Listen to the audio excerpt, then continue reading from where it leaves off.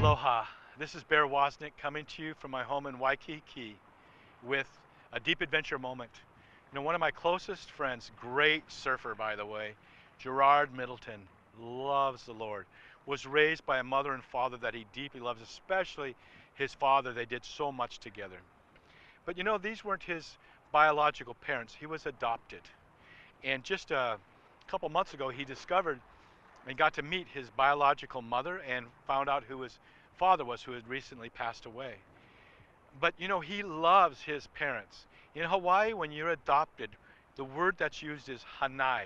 You're a hanai into the family. I actually live on Queen Liliuokalani's estate. My house is built on her estate. She was not a biological child of the Kamehameha lineage.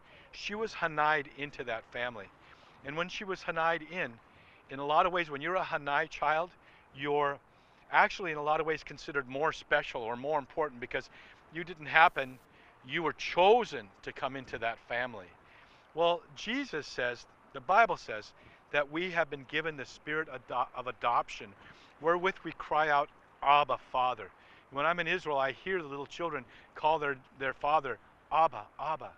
And when the disciples said, Jesus, teach us how to pray, he said, pray like this, Our Father. Our Father in heaven, he's a loving God. He isn't an angry God that you need to appease. He's a loving God that you want to please.